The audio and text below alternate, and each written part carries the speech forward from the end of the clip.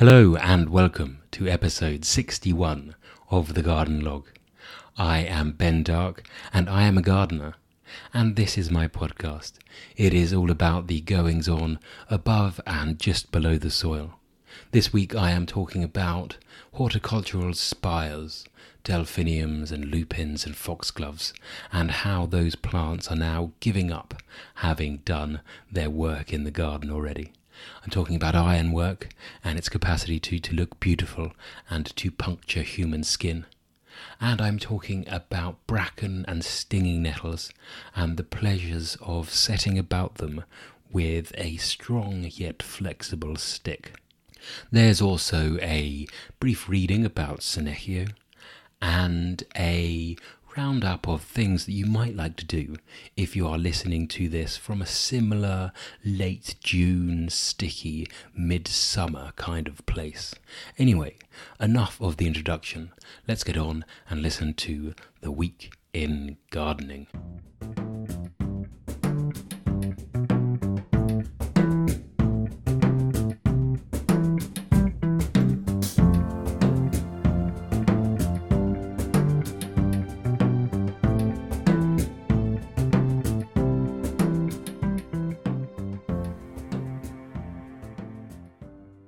A very warm welcome to The Week in Gardening. This was a week that began hot, wet and humid. Cycling through Dulwich at 6 a.m, it felt tropical. It felt like the kind of day where anyone sensible would get all of their minor tasks and chores done in the light of dawn and then spend the rest of the day sitting on a plastic chair underneath a spreading tree, perhaps a mango tree, playing a little bit of dominoes or maybe some backgammon and chatting with other neighbourhood salts. Unfortunately, we do not live that life in London. We live a life of frenetic activity, of money-making and rush. And so I rushed on through the boroughs of South London and out to Marylebone, where I got on a train and joined my garden. And once I was in the garden, I spent some time snipping and pulling. I was snipping the spent spires of lupins and delphiniums. And lupins and delphiniums are very communicative plants. They let you know when they're finished. You get a big strong shout. They do their flowering and they begin to set their seeds, and then they just let everything below them go completely to rack and ruin. The leaves fall apart, they slump and turn yellow and collapse onto their neighbours, and you really have to do something about that. So I was snipping those off right at the base, trimming back to a little rosette of leaves. I don't really care about that rosette, it'll come back next year. For now, I just needed to get some of the scruff out of the way. The other scruff that I was dealing with were the spent foxgloves, another of the spire-forming plants of the garden. And these ones do the same trick. They've done their job. They did their early summer, late spring piece of spectacular architectural garden joy. And now they're doing some seeds and their leaves can just go to the devil. And so what I did there was I took most of them out. I took them out completely because the leaves turn into rusty clumps of disappointment, really. And they're not going to come back next year because they're biennials. I left some of the very best, the ones that had the best colour, the most vigorous plants, the least disease affected, to set their seeds, those tiny little seeds that will go everywhere in the garden. And hopefully by this process, we create a stronger population over the years. I'm sure some miserable disease-ridden specimens will blow in from neighbouring less well-tended gardens and ruin it all, but we can but hope. And that was Monday, really, a day of bog-standard maintenance gardening. I quite enjoyed it. You get to see all of the borders and trundle around and do that very exciting Tai Chi manoeuvre where you try and drag your body slowly through a full herbaceous border without crushing anything, and you end up giving a salute to the sun and a salute to the blackbird and raising your bottom to the other gardeners. It's an art form. On Tuesday, I woke up with trepidation. The street had thrummed with rain all night. It did not stop. It seemed almost as if the rain was falling in a block, and you heard the poor roof tiles and the pavements in the garden taking a real beating. When I got up, it was about 5:30 and the rain was just easing off, and I went out into this world of wetness. Every plant was bent and bowed by the weight, and the slugs and snails had come out emboldened to climb to new heights. I think because the air was as wet as their mucus, they went to places they never would have dared to go before. I found one that had climbed really high on my bronze fennel, and it was rasping away at the front of the stalks, taking all the skin off, like when you bash your shin against a particularly ill-placed coffee table, which is completely new behaviour. It's quite exciting to see, but worrying. And at work, I did some work on the bracken, and I'm doing a bit of manual bracken keeping clear.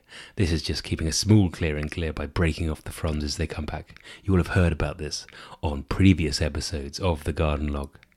And I've got a new technique. I was stamping, and now I'm using a switch.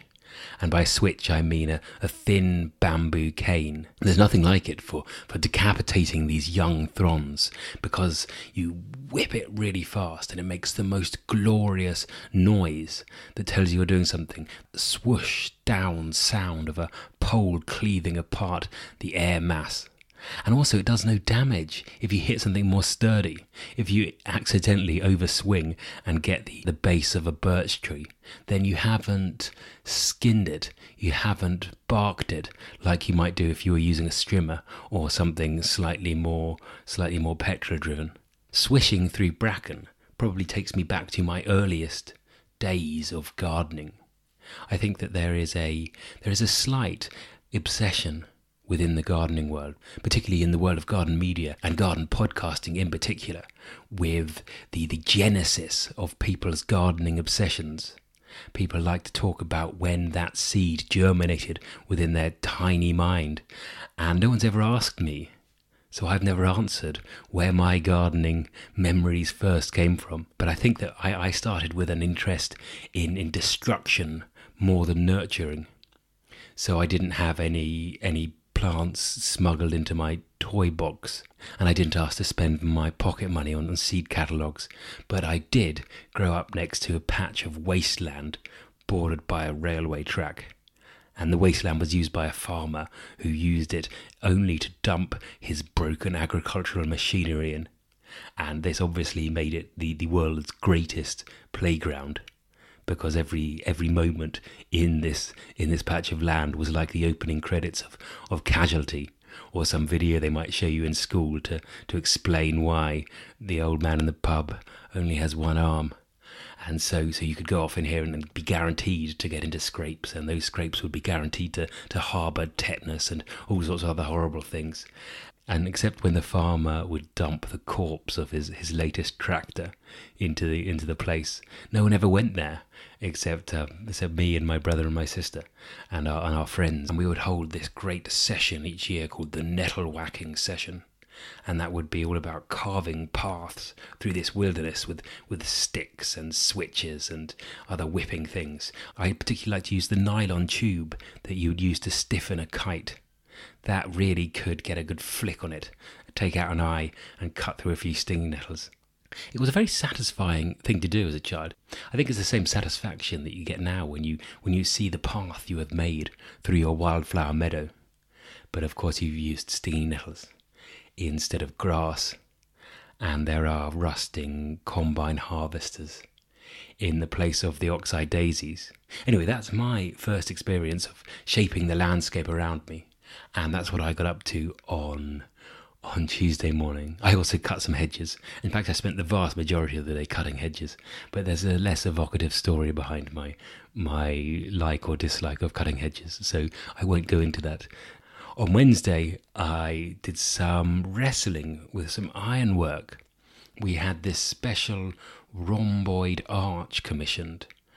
And a rhomboid arch sounds like an oxymoron, because arch is a shape in itself. What it actually means was that the top sections of the arch, if you think of an ironwork arch with hoops and then bars joining them, they form, from the very top, they would form squares. Looking down on them like you were a thrush flying over the top, you would see squares. But this one is slanted, so you would see little rhombuses.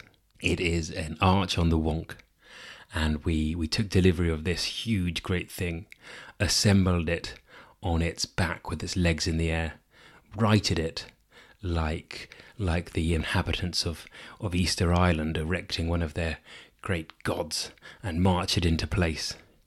And it was very hard work, and we had to whack it down with sledgehammers, and I ripped a big hole, a crescent-shaped hole, in the exact geographical centre of my palm, which made me look like I had been slightly 1/4 crucified, and was very painful actually.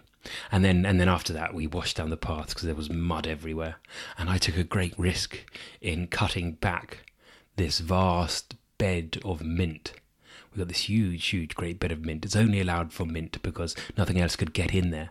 Mint forms such a dense mat of roots and runners looking for extra space to colonise that no other plant would have a chance. Occasionally an acorn that has been buried by a squirrel thrusts its way up using that stored energy, but that would quickly get swamped. The whole thing was looking rusty around the bottom and leggy and starting to fall over, and so I cut it right back down to just a few nodes above the ground. And this is a horrible risk because we are entering the mojito season, and I have severely limited the garden's supply of mojitos now. It's midsummer, people will want minty drinks, even might want some mint on their potato salad. That's something I remember that I haven't had for a long time. Is it just me that had mint on potato salads as a child? Anyway, they might want that. And now there is no mint there. There are only other mints in pots and other sections of vegetable gardening that are further away from mojito muddling station. So I'm hoping that they come back very quickly. I'm hoping within 2 weeks the nodes will have budded, shot, and have their first very, very fresh, very exciting and flavoursome leaves out. That's the thing about mint.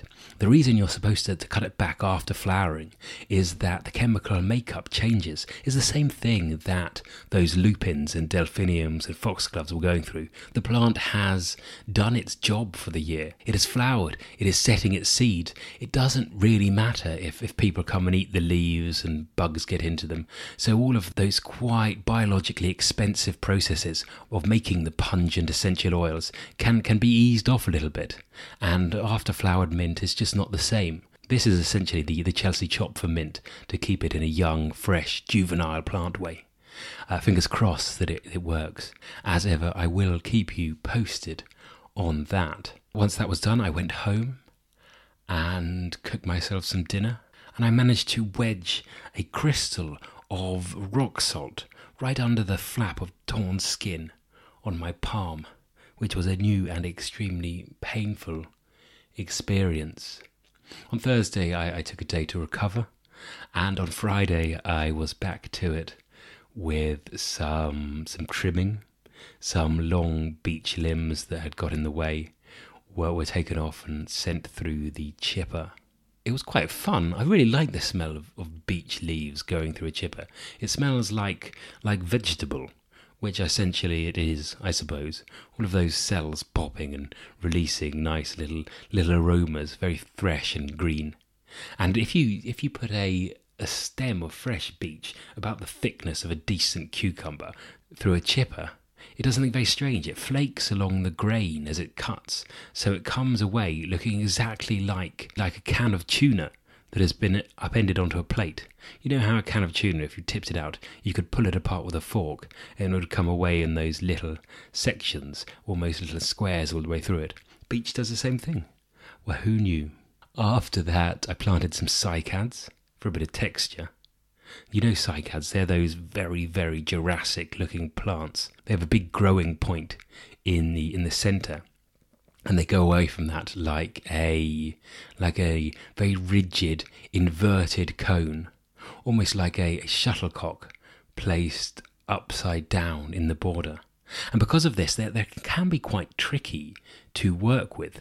Because they splay out so in such a rigid manner, they can almost make a hole in the garden. they stop things coming into that space, things that might normally flop and intermingle, and suddenly you have just this dent in the garden. So you have to watch out for this impenetrable barrier to floppy things that they can form. I think they look better with upright, rigid things next to them, with spikes next to them, or next to a path where half of them can go back into the border and half can come slightly out over the stone. Or by the rock, they look really good. There's a dentist surgery near me somewhere that has the most fantastic planting of cycads. It might be a GP surgery, I don't know. Anyway, they're a good urban path side plant if anyone's into that kind of thing. They're also extremely, extremely ancient.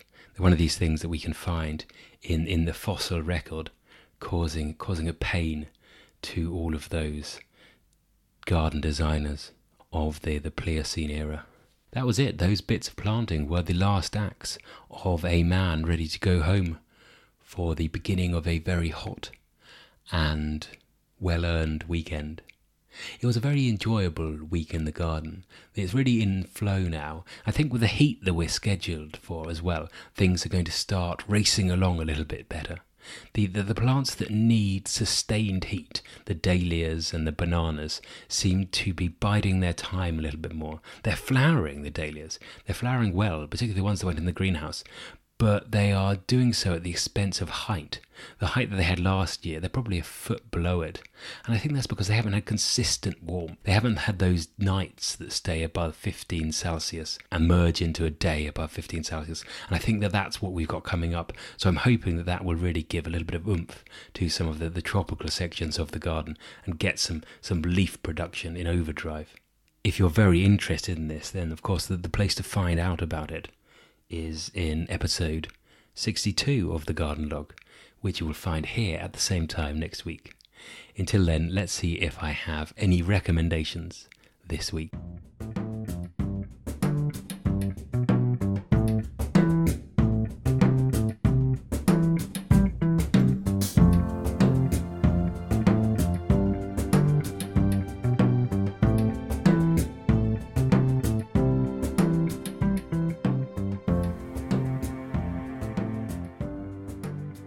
Just one recommendation this week, and I am afraid it is from me, as if you had not heard enough of me. This is a little project that I have been doing recently. It's mainly a bit of fun, but I'm hoping to do something with it at some point in the future. I've been writing little 500-word essays about plants, not plants that have any particular meaning to me, just about plants that I come across in the gardening life. And I'm doing one of these every couple of days, and I think when I've got about 30 of them, I might start putting them out as a little plant for the day. We're only at number 5 or 6 at the moment, so we're quite a long way off. But anyway, I thought I'd read one to you to give you a sense of what I'm doing at the moment. This is about silver ragwort, which most people probably know as Senechio. It's the Senechio cinearia, that silver leaf plant that many people will be familiar with. And the reason I'm reading you this one is because it relates to last weekend. I wrote it on Sunday morning after experiencing the events described within. So I hope you enjoy this. It's been nice for me to do something that is slightly more scripted. These podcasts I tend to improvise from a little sheath of notes, but this is actually following on sentence by sentence in a way that's fairly new. So here we go. Silver ragwort. Americans know Jacobea maritima, which was once Senechio cinearia, as dusty miller because it looks dusted with flower. It is a Mediterranean sub-shrub, but is here grown as an annual, used by our parks and crematoriums as a silver leaf trim around their floral carpets. Many years ago, I had a job planting it in etiolated S-shapes along a dodgy Uzbek billionaire's driveway. On wet days, the trees would merge the rain and splash the plants below. Jacobea maritima's colour comes from its fuzz, and fuzz holds onto mud. By September, they all had clean heads and dirty brown legs, and quite honestly looked revolting. not that anyone seemed to notice or to care. For a long time I believed that if there was one thing worse than silver ragwort in bedding, it was silver ragwort at 2 or 3 years old. It is described as half-hardy, but an English winter will never prove fatal, leaving it to sprawl about, producing yellow flowers that clash with its own leaves. It is frequently used to fill some chink of soil next to a path or at the top of a rockery. The unusual colour and plug plant-sized retail pack trick unwary gardeners into popping it near the alpines, but Jacobea maritima did not evolve to flower low and bright in the wake of the snow. It evolved to slump over Grecian hillsides and survive goat attack. It looks like it as well. With an Aegean blue backdrop, it is perfect. With 6 varieties of heather, it is an abomination. So it came as a surprise that one midsummer's evening I saw a bed planted with silver ragwort that almost stopped me in my tracks. I was hungry and kept cycling, but I resolved to return. The next day I came back to Regent's Park. It was the first day of warmth in a cold and unpredictable June. People were enjoying the park, and a woman had taken it upon herself to spoil it for them. She had set up a music stand in front of 3 Korean teenagers and was very, very slowly playing O Solo Mio on the flute. The noise was horrible, but the planting sublime. There were no reds, oranges or yellows, just the fresh glaucous leaves of coppiced eucalyptus, dusty pink gaura, the clean green paddles of some as yet unblooming nicotiana, and a pale-leafed and pastel-flowered pelargonium. The star and accent plant was stately, silver and glorious. It was the ragwort, but upright and proud. They were second-year plants, but staked up with bamboo canes. It did not matter that they had muddy skirts, as the surrounding planting hid their sins. Here the matrix of Jacobea did not shout. It looked calming and bizarrely classy, as the theme to Game of Thrones haltingly tootled from beneath the limes. I left the park, happy to have had my horticultural horizons expanded. So there you go, a small essay about a plant that not many people write about Senecio, or as it's now known, Jacobea. It was very fun to write, and I hope you enjoyed listening to it. I do hope that you enjoy your time in the garden as well this week, as that is it from me. I won't see you again until episode 62, when I will be back here telling you all about the progress of the mint, and whether or not those dahlias put on any growth. Until then, I hope you have a wonderful time, whether you manage to get out into the garden or not. I thank you very much for listening. I have been Ben Dark. This has been The Garden Log. Thank you and goodbye.